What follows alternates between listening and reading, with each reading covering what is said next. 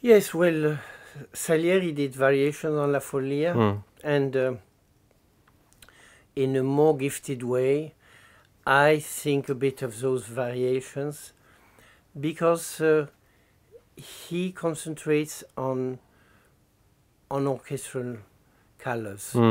And that's what happens in your variations, that you have one for just the piano, you have so much colors.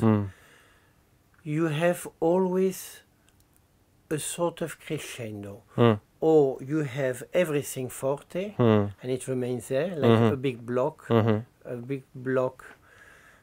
or you do a crescendo with a culmination at the end, and the culmination finishes on the dominant. Yes. Why is this? Is it to put a question mark? Yes, in a way the endings of the variations are like springboards into the next one. So it's like if you're on a diving board, you get to the dominant at the end and then it launches you to the next one. Okay. That's sort of the idea. So that it's like, you know, in a novelist will, at the end of a chapter, they'll put something really exciting. Yes. It makes you turn the page. Yes. So that was the idea, yeah. Yes. But the first act is all in E flat minor. The second act is all in A minor. Why is that planned? Probably. A tritone, yeah, it's the ultimate sort of, it's as far away as you can go, you know? Dalloway is one universe, different universe. And they are very far from each other. Yes, couldn't be further. And La Follia was always composed in D minor. D minor, exactly, yeah. So you have one variation in D minor. Yeah, exactly. And all the rest in A minor. Yeah, sure.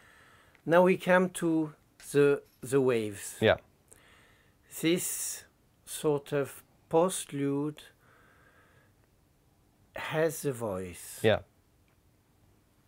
Is it because of Mahler? Because of your love to Mahler? I do love Mahler. Yeah, I sure, know. Of course. I know, and one feels it. You hear it, yeah, right. Is it your love to Berio and his influence on you? Because sure. I feel it has to be a voice without vibrato. Yes. It has to be like in the Berio Sinfonia. Right. Really not. One could do it with a child. Yeah. One could do it with a child, like Bernstein did force Mahler. Right, Mahler 4, yeah. With a child.